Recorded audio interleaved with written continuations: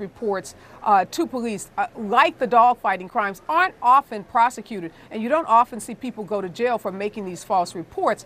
This is a non-violent crime. If he did in fact commit it, this isn't a crime where anyone was actually harmed other than the resources that were utilized and the we talk about the black eye. Ariva, sorry to interrupt. We do see the press conference beginning here. Let's have a listen.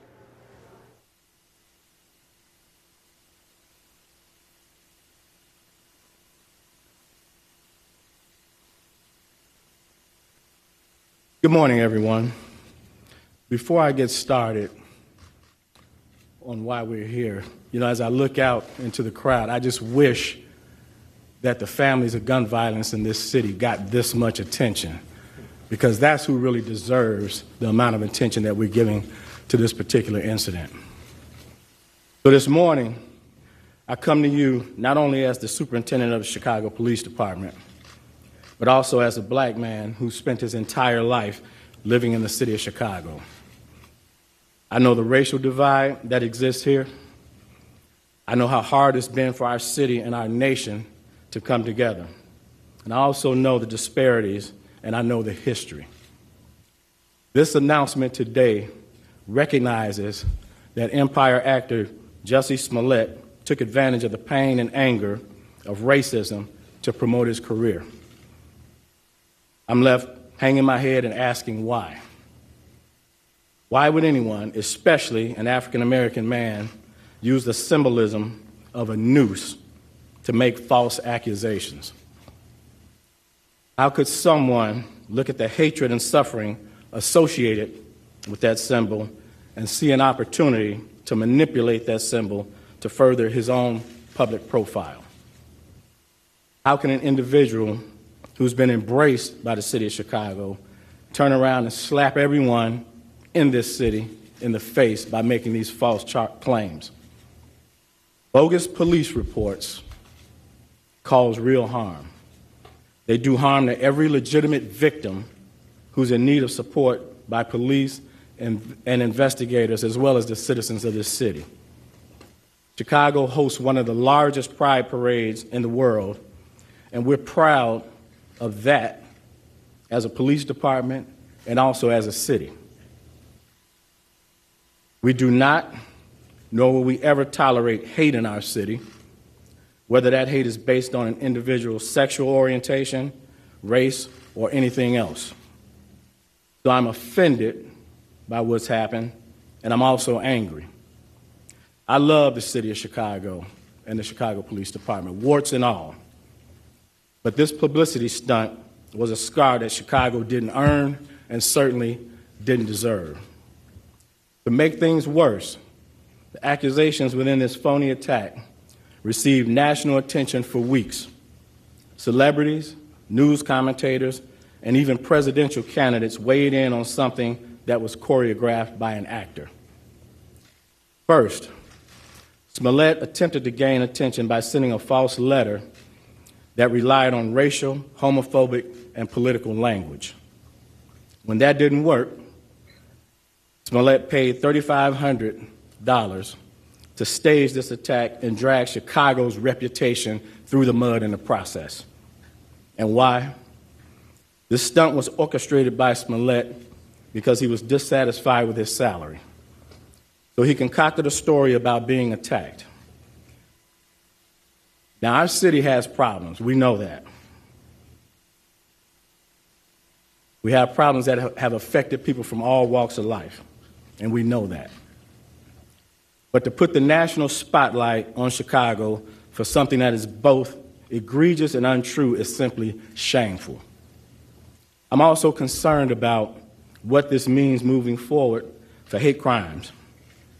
Now, of course, the Chicago Police Department will continue to investigate all reports of these types of incidents with the same amount of vigor that we did with this one. But my concern is that hate crimes will now publicly be met with a level of skepticism that previously didn't happen. That said, Smollett was treated as a victim throughout this investigation until we received evidence that led detectives in another direction. I couldn't be more proud of the unrelenting detective work that went into this investigation, and I couldn't be more proud of every investigator that played a part in it.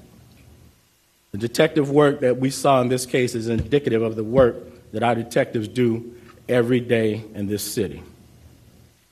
This case in particular involved hours of video evidence, which when combined with old-fashioned police work, uncovered the truth. These detectives deserve all the credit in the world for carefully analyzing the leads and the evidence for weeks before coming to their conclusion. I'd also like to thank the FBI for their help in this investigation. The FBI's partnership with CPD has been pivotal in this particular case. I only hope that the truth about what happened receives the same amount of attention that the hoax did. I'll continue to pray for this troubled young man who resorted to both drastic and illegal tactics to gain attention. I'll also continue to pray for our city, asking that we can move forward from this and begin to heal. And now I'd like to call up Commander Edward Watnicki, who personally led this patient and deliberate investigation, to walk everyone through how the Chicago Police Department arrived at this point. Good morning, everyone. My name is Edward Watnicki. I'm the commander of the Area Central Detective Division. I'm here to answer questions. Okay. The boss just corrected me. Please forgive me. I'm supposed to go through the timeline of our investigation. It's okay. So here's where we are. As you all know, on the early morning of February 29th at 2 o'clock in the morning, Jussie Smollett reported that he was the victim of a hate crime. Detectives responded to the incident and interviewed him eventually at Northwestern Hospital, where he reported to us that the two offenders yelled racial and homophobic and political statements at him and beat him, put a noose around his neck, and threw bleach on him, and then fled from the area. We learned at the time that Jussie was not hurt, other than scratches on his face, maybe some bruising, but no broken ribs or serious injuries. So we started a full-scale investigation into this hate crime, a very serious crime anywhere. We quickly found two persons of interest on video that we believed were the likely offenders in this case. We initially put out a seeking to identify, and we got this out in a community alert. We then started searching the area for video cameras and witnesses that could help us with our investigation.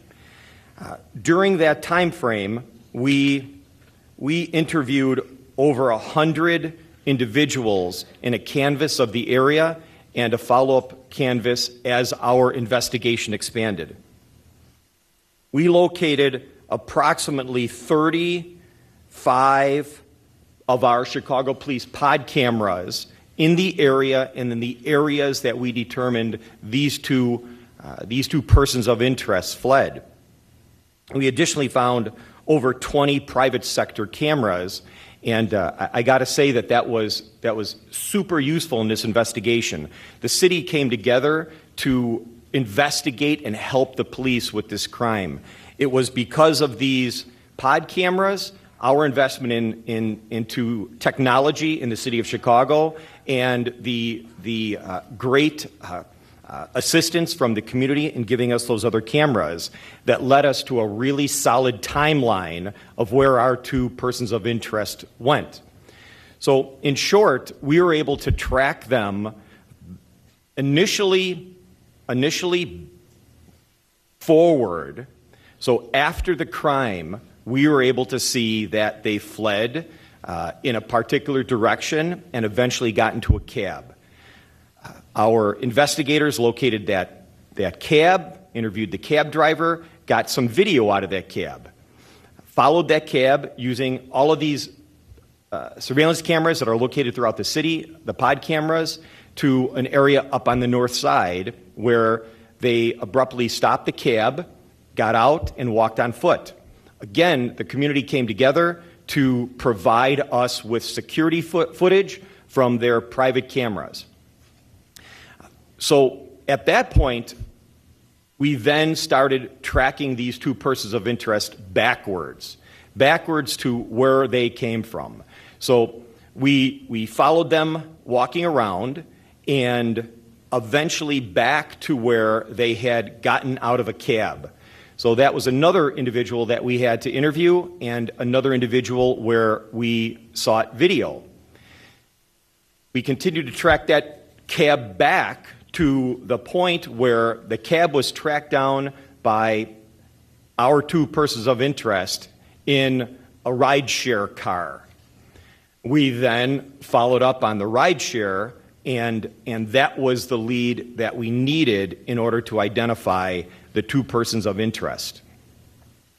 At that point, we had a real good timeline of where these two people went.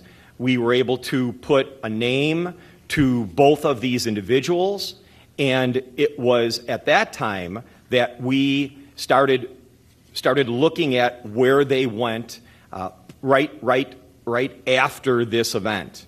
We tracked them to going to O'Hare Airport and jumping on a flight to Nigeria. Our investigation led us to determine that they had purchased a round-trip ticket with them returning to Chicago on the 13th, so approximately 2 weeks after the incident.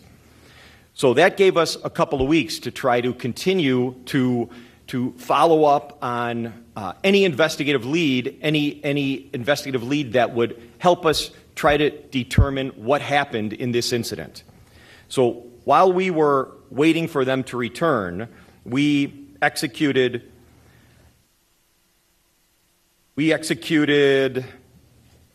over 50 search warrants and subpoenas, working with our partners in the state's attorney's office, phone records, social media records, and records on individuals to help us illuminate the likely facts that occurred in this event. So moving forward to the 13th, we had a team in place working with the FBI, Customs, and our partners out at the airport. Airport police helped us tremendously, and we were able to locate and identify these two individuals, these two persons of interest, when they entered back into the country at Customs. We took them into custody. We read them their rights, and they both initially asked for an attorney. They were brought to Area Central Detective Headquarters so that we could process them, and it was at that time that their attorney showed up. I think you've all seen her on the news the last couple of days. She came to us, and after speaking with these two people of interest, she said that something smelled fishy. She did not think that they were the offenders as were reported. She worked with us very, very closely to get to the point where she came to me and said, "You really need to talk to these guys. I'm going to allow them to give you a video interview with us present, and we're going to have you hear their story. They are not offenders, they're victims."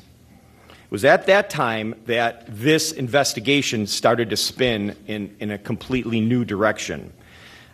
You've heard some of the statements that their lawyer, Ms. Schmidt, has made, and it was at that time that we took the information that these two individuals provided to us, and we substantiated the timeline and the details that they gave to us in this interview. We were able to substantiate those things. We worked very, very closely with the state's attorney's office. We had been working very, very closely with the state's attorney's office for over a week at that point, and it was then on the 15th, Friday the 15th, after approximately 47 hours of them being in custody and hours of them meeting with us and telling us their story and documenting their story, did we release them without charging, and I classified them no longer as suspects or persons of interest and as witnesses. So as is typical with any investigation, one would typically lock these witnesses into a grand jury statement.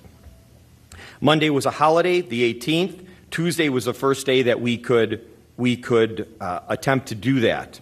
So we scheduled a appointment with the grand jury, working again very closely with the state's attorney's office in this. And as you know, at the last minute, Jussie's lawyers called and said that they had evidence to postpone the grand jury that they wanted to provide to us. It was at that time that they called us, and I met with them, with a team of our detectives, and essentially they gave us no new information. So I reported that back to the state's attorney's office, and it was at that time that we locked in both of these witnesses to the grand jury. I'm told they did an excellent job, and then the state's attorney's office approved charges against Jussie for the Class 4 disorderly conduct false police report. We met with Jussie's attorneys, and we arranged for him to turn himself in, and as you all know, he turned himself in at 5 o'clock this morning in the 1st District in Chicago. Today at 1:30, Jussie will be going in front of a bond court judge, and the bond court hearing will be conducted at 26th in California.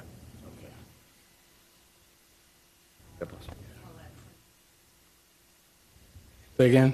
What can you tell us about when Mr. Smollett turned himself in this morning? Well, it was uneventful. He showed up, of course, with his attorneys and a few other individuals, but it went smoothly. Superintendent Johnson, if you had enough evidence to just charge him, why take it to a grand jury? Because that's typically what we do. Once we believe that witnesses are valuable witnesses and credible, then we take them to the grand jury to lock their testimonies in. You may go into the motive a little more? I think most of us are hearing for the first time. You said that he sent that false letter to himself, and you also said that he was dissatisfied with his salary. Did you get that information from the two brothers? Yes. Who were the subpoenas and search warrants issued against? Well, a number of individuals. You know, we served subpoenas and warrants, of course, on Mr. Smollett, his manager for phone records, the two people of interest that we had. And so we still have quite a few search warrants and subpoenas out there that we're waiting to come back. You talked about the detectives and the amount of resources that went into this case. Can you quantify how many man-hours went into this, how many detectives worked this case, and also can you confirm if detectives working the case from the February 7th shooting of that 1-year-old were pulled from that case to work this case? We didn't pull resources from any shootings or homicide investigations. The detectives that you see behind me basically work on different teams, which include property crimes and things of that nature. We don't have the exact numbers yet, but let me just tell you about this. Anytime a hate crime is reported in the city of Chicago, it gets the same attention. This didn't get any special attention. You all gave this more attention specifically than we do. We give every hate crime in this city the same amount of vigor because there's no place for hatred in this city. And as I said in the very beginning, you know, I've lived in the city of Chicago my entire life. We just don't have any room for hatred in this city. And for somebody to use it for personal gain, it's shameful, because what that does is take away the resources that we could be putting into other crimes. You think the brothers could be implicated vis-a-vis the letter? Say again? Could the brothers be implicated for sending the letter in any sense? If the feds decide to look into that, would you have anything to say to the feds about the cooperation and whether or not you want them to pursue charges? That's the FBI's investigation, so CPD doesn't comment on the FBI's investigation. Gloria Schmidt told the media after the grand jury was finished that the current narrative that's out there about how much Jussie allegedly paid the brothers was incorrect. Can the police speak to what evidence they may have that, you know, Jussie orchestrated this attack, asked the brothers to carry out this attack, And was there any evidence of money payments to the brothers? Yeah, we have evidence. We have the check that he used to pay them. So the $3,500 was for the two of them in total, and then $500 upon return. Was there like an attack on the street, or did it take place somewhere else? How did that work? No, it took place right there. So of course it was staged. The brothers had on gloves during the staged attack, where they punched him a little bit. But as far as we can tell, the scratches and bruising that you saw on his face was most likely self-inflicted. You learned about the motive of this. How did you react when you learned about the motive of this? How did that hit you and all the detectives when you finally figured out what the motive was? So let me reiterate again. You know, you all heard me say consistently that we were treating Mr. Smollett like a victim, and we did. We might have had some peculiarities with the case, as we do with most cases. So it wasn't until the 47th hour of their 48-hour hold time that we could legally hold them in custody that it took a change. So we gave him the benefit of the doubt up until that 47th hour. But when we discovered the actual motive, quite frankly, it pissed everybody off, you know, because we have to invest valuable resources. A lot of what I want you all to really understand is when you all put things out there into the universe that's not actual facts, then it causes us to have to chase all that stuff down. Those are resources and time spent that we'll never get back, that we could utilize for another investigation. And let me be clear about something. The shootings and homicides in this city were not impacted at all by this particular investigation. And again, we give the same amount of resources to every hate crime that's reported. Superintendent Johnson, how many other people were involved in this? Was the attack purposely done out of camera? Did they know where the cameras were? I think that they knew where that one camera was, but unfortunately it didn't capture the event. So I believe that Mr. Smollett wanted it on camera, but unfortunately that particular camera wasn't pointed in that direction. You said that search warrants were executed on Mr. Smollett's manager. Is the Chicago Police Department looking at Mr. Smollett's manager? No, not at this time. Mr. Smollett said that he was on the phone with his manager at the time. Was the manager, Brendan Moore, involved with this? Did he know it was a ruse? He was on the phone, but whether or not he knew it was a ruse, we can't speak to right now. Are you interviewing him? At some point, we'll talk to him. Superintendent Johnson, at one point when this case started getting pretty thick, people started pointing the finger at the police department. How did you take that when you saw people started talking negatively about the issues that were going on in the city? It was upsetting, you know, and I want you all to realize this. So we've been working on this investigation for about 3 weeks. We've solved several shootings and homicides in that period of time. So we don't take away resources from violent crimes of that nature just because this person is a celebrity. Again, you all gave this a lot more attention than it probably deserves. So when you get the opportunity, the shooting victims and families in this city that are victims of those crimes, give them the same amount of attention. This shouldn't have garnered the attention that it did, but it did because of his celebrity status. Others allegedly practiced the hate crime before it actually happened. So if that was the case, why are they not being charged? Or in that situation, should they be charged? How are you guys figuring that out? So Mr. Smollett is the one that orchestrated this crime. They became cooperating witnesses in the 47th hour of their 48-hour hold time. So now they are witnesses to what he did. So he has to be accountable for what he did. He orchestrated this. Does being accountable mean he should have to pay all the money back that was invested in this massive investigation? Well, I think that's a subject for another day, but of course, it's because of what he did that we had to invest all these resources. Superintendent, did Kim Foxx... Is he still maintaining his innocence? He hasn't made any statements at this time. Do you have text messages? No. Do you have text messages between... Kim Foxx's decision to recuse herself affect the speed in solving this case or bringing charges? No. Kim Foxx and I, you know, look, I'm the police superintendent. She's Cook County State's attorney. So we talk almost every day about different cases. So the fact that she recused herself didn't impact the case at all. Did she drag her feet in any way? Say again? Did she drag her feet on this in any way? Listen, we have a great relationship with our federal partners, and we certainly need to have a good relationship with our state's attorney's office, which we did. So again, you all have to remember that the erroneous rumors and innuendo that was put out there in the beginning was just that. This investigation didn't turn in the direction of Mr. Smollett being a defendant until the 47th hour that we had those two individuals in custody. So one more hour, we would have had to let them go. We may not be here today. So the state's attorney didn't drag anything. We needed to put the case together. These things take time. This isn't TV. Okay? This is real life. So it takes time. Superintendent, there were a lot of leaks in this case. Was that intentional at all?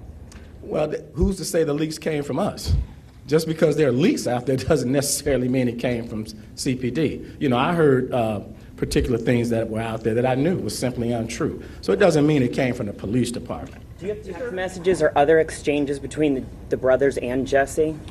We have the phone records that clearly indicate that they talked to each other quite a bit before the incident, after the incident, and while they were out of the country. Jussie and the brothers, you mean, the phone records? Yes. That's what you're referring to. Yes. Superintendent, do you know that Smollett tried to make contact or made contact with the brothers after the attack? You mean right after, like moments afterwards? After the attack, or attempted to make contact or resolve it? Yeah, I just said. So we know that they talked at least an hour or so before the attack, an hour or so after the attack, and then while they were out of the country. We know that they were talking. Do you know if Jussie tried to recruit any other people to stage this attack, or were the brothers his first choice? I don't know if they were his first choice, but that's who ultimately did it, but we don't have any evidence to suggest that. Why did he choose them? That the brothers might be victims in this. What did you mean by that? That the brothers might be victims? Yeah, were they coerced somehow or manipulated, or how would you describe them? I think that's what the commander said. Boss, I think the fact that this was staged and that Jussie hired these two guys to stage this for his benefit and then spin this into a criminal investigation put them in a really tough spot as well, to the point where now they were arrested for a hate crime, and only because of just the incredible work by the entire team did we get to the point where we're able to get the truth from them, and now we are where we are today. Commander, why did Smollett hire those two brothers? I mean, you described like what their relationship was, like how close they were, Smollett was with those two brothers? Yeah. So one of the brothers worked on Empire, so they had a relationship, an association. So he probably knew that he needed somebody with some bulk, and he knew them. They had a previous relationship, so that's probably the only reason he chose them. Sir, how quickly did you see Jussie's interview on Good Morning America? Good Morning America. Good Morning. Yeah. Yes. ABC. Did you see the interview on ABC? I didn't see I didn't see the entire thing. I saw a couple of parts of it, and to be quite honest, it's shameful, you know, because it painted this city that we all love and work hard in a negative connotation, you know, to insinuate and to stage a hate crime of that nature when he knew as a celebrity it would get a lot of attention. It's just despicable. You know, it makes you wonder what's going through someone's mind to do something like that. So yeah, I saw a couple of parts of it, and I was angered by it, to be quite honest. How quickly did you all know that this... They took a ride share to the crime, or on the way to the crime, then they took a regular like yellow cab afterwards. Yeah. If it wasn't for the ride share, which, you know, you have a profile for it and has your identity, would you guys been able to figure out who these guys were?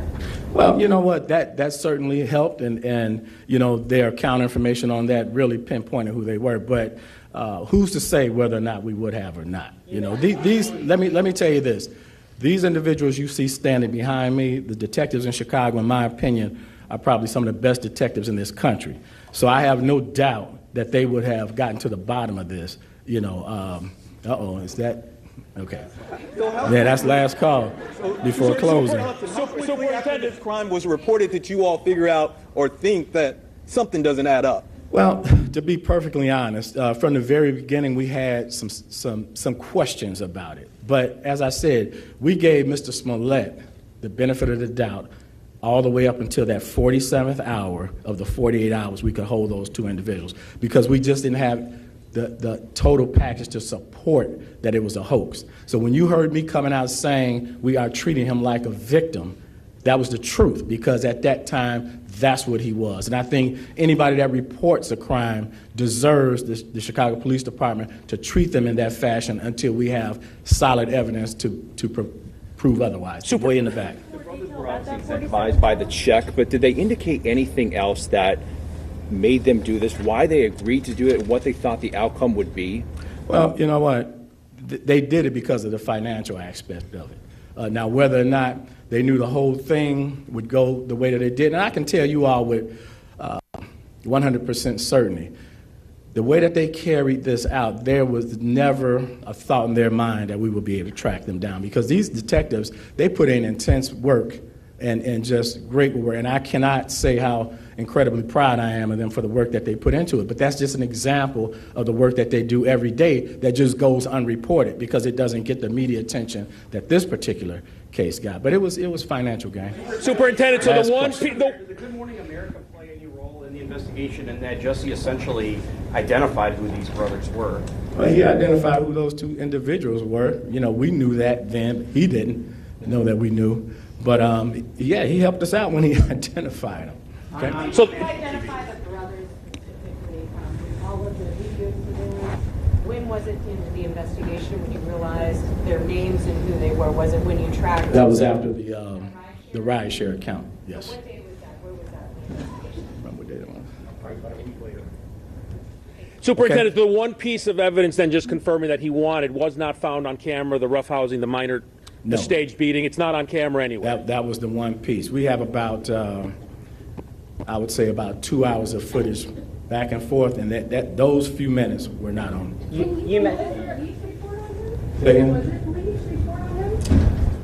We don't know.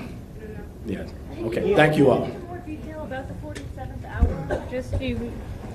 Say again? Can you go into a little bit more detail about what it was in the 47th hour that? Well, that's at the 47th hour is when the two brothers decided, like the commander reiterated, that with the help of their lawyer, they decided to confess to the entirety of what the plot was. Okay? Eddie, is there racism or discrimination? Say that again? You said you want Smollett to be held accountable. I'm curious, what is justice in your eyes? Absolute justice would be an apology to this city that he smeared, admitting what he did, and then be man enough to offer what he should offer up in terms of all the resources that were put into this. Thank you all. Superintendent, is there racism or... That was just a scathing takedown of an alleged hate crime that turned out to be false. The Chicago superintendent of police there, with palpable anger, really, as he spoke, calling this despicable, calling it shameful, saying that Jussie Smollett took drastic and illegal tactics simply to gain attention and because he wasn't satisfied with his salary. Rare that you see uniformed police officers be so direct and so angry, frankly, at a false crime. Listen to his comments, how the superintendent, Eddie Johnson, kicked off this remarkable press conference. This announcement today recognizes that Empire actor Jussie Smollett took advantage of the pain and anger of racism to promote his career. I'm left hanging my head and asking why. Why would anyone, especially an African-American man, use the symbolism of a noose to make false accusations? How could someone look at the hatred and suffering associated with that symbol and see an opportunity to manipulate that symbol to further his own public profile? How can an individual who's been embraced by the city of Chicago turn around and slap everyone in this city in the face by making these false claims? Bogus police reports cause real harm. They do harm to every legitimate victim who's in need of support by police and investigators, as well as the citizens of this city. new details from the investigation, too, that they revealed there. I mean, this was fantastic police work. When you go through how they substantiated this being a false crime, 100 interviews, more than 100 interviews. They used 35 state or government cameras, 25 private sector cameras to bring together hours of video to help document this, 50 search warrants. I mean, a remarkable case of police work. Let's bring in our experts. Ariva Martin, to you, what struck you the most? When we started the segment, my question was why? And for the first time, Poppy, we got an answer to that question. I think everyone that has been following this story so intensely has been trying to figure out why this young man would put his career at risk, why he would put the reputations and credibility of high-profile figures like presidential candidates, celebrities, social justice activists. Why would he put all of them in jeopardy? And for the first time, we heard this superintendent of police tell us the reason, that this was all about personal financial gain. This was about the Benjamins. This was about the money. And it is just unbelievable to me as I sit here listening to this press conference. And Jim, like you, I started writing down the adjectives used by the superintendent. And he is angry. In his own words, he's pissed off. And I concur with him. Racism is such an issue in this country, and so many people are on the front lines fighting to eradicate racism, to raise awareness about it, to fight back against hate crimes. And this kind of false accusation just sets that movement, those efforts back decades. So just shameful conduct if indeed the statements of this police department are 100% accurate.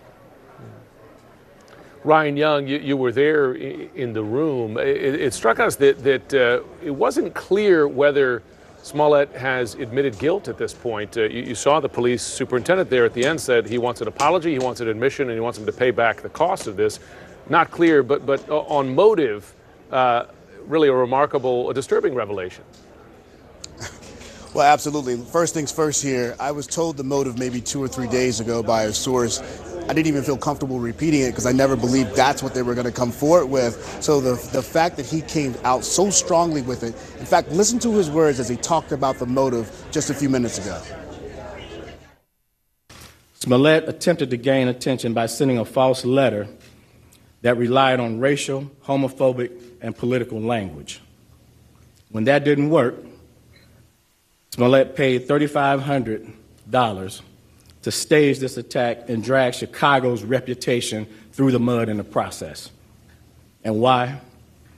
This stunt was orchestrated by Smollett because he was dissatisfied with his salary. So he concocted a story about being attacked. I think the rank and file and people in the city are going to be very happy with how strong the superintendent came across.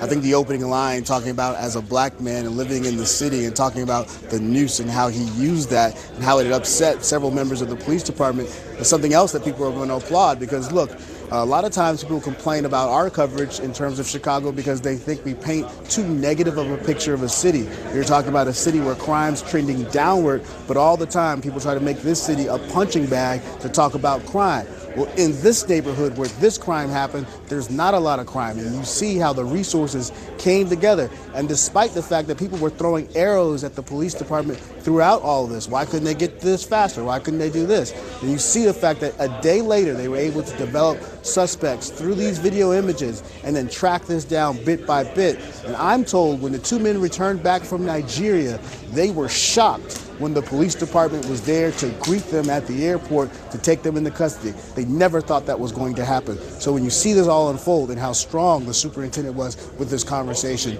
you understand what they're doing. And the fact that he asked for an apology, I was quite shocked that he went as far as he did. But there are people who are really upset about all the hours that the police officers had to spend to investigate this case. Of course. And, you know, Ryan, the way that he started, the superintendent, the commissioner there started the press conference, looking at how many of you journalists were there and the live coverage across the nation, he said, I wish that the victims of gun violence in this city got the attention that this case is getting, Ryan. I think that's so important because, look, we've covered stories before, and I remember there have been times where there have been innocent children shot on the south side of Chicago. And look, people can frame that however they want to politically, but not a lot of people go and cover some of these stories sometimes, especially with the national media. They only show up during the holidays. The fact that he's able to zero in on that and call everyone out at the same time by saying, look, we are going to be open. You want to cover these stories? Come and cover it. But the fact that detectives are going out and they're facing some challenging circumstances sometimes, you can see that there's a tide that's shifting here in the city in terms of how they're looking at some of the gun violence in the city. They got shot spotter technology all throughout it. But it's not sexy all the time to talk about 1,000 people shot. It sounds like it's over and over again. But that's not what happened. He put it out on Front Street.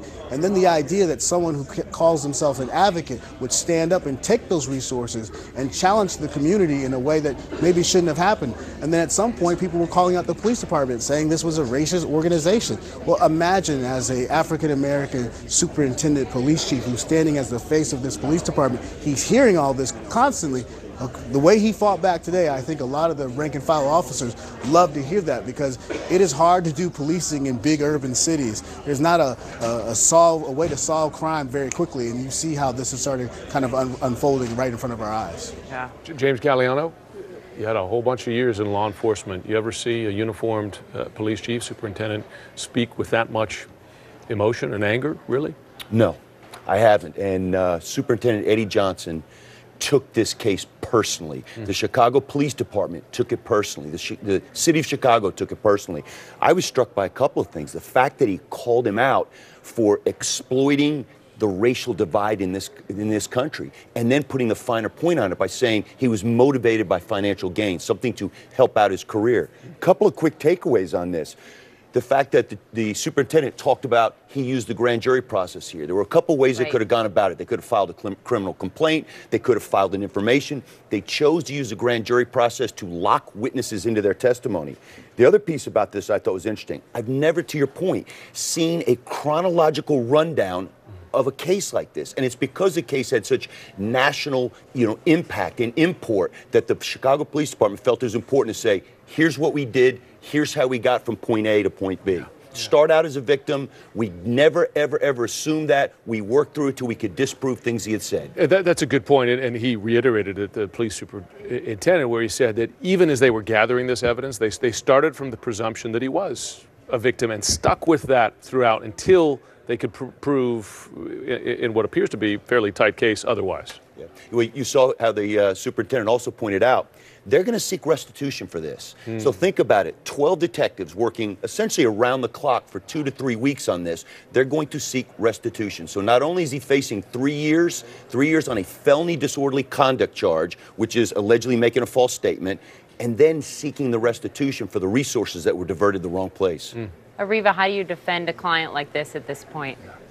I think the best thing, and I think we'll see this happen, Poppy, is that there've got to be conversations that are taking place between Smollett's criminal defense attorneys and the prosecutors. I don't think he wants to continue this narrative. He's gone on national television and he gave that very, passionate, statement about how he was attacked. Now that's all, being unraveled. I think if he wants to work again in this town, if he wants to have his career revived at some point, he's got to end the bleed. This drip that's happened over the last 3 weeks has been incredibly damaging to him. Now for this story to end with him being arrested, a mugshot of him having to appear later today in a bond hearing, I think, and I'm sure he's getting counsel from some very fine attorneys, that the best thing for him to do is to try to plead this out, hopefully for his from his perspective, get some kind of probation or very short jail time, make an offer of restitution, because I agree with, James, there's going to be restitution on the table here, and try to move past this. At some point, I know he can't issue a public apology now because the criminal proceedings are ongoing and his lawyers aren't going to allow him to make any kind of statement. But when the time is right and when it's appropriate, I do think he owes not only the city of Chicago, but everyone around the nation that came to his defense, and those victims of hate crimes, those true victims of hate crimes who don't get the kind of national attention that he gets. I think he owes all of them an apology as well. Wow. It's a sad story. It's sad. Very but sad. If there's a silver lining, if that's the right thing to call it, it appears the police have come to the truth here. the facts of this. I think our immense thanks to the Chicago Police Department for what they've done over the last few weeks on this. Thank you all for being with us for this remarkable breaking news. Absolutely. We're going to continue that coverage ahead.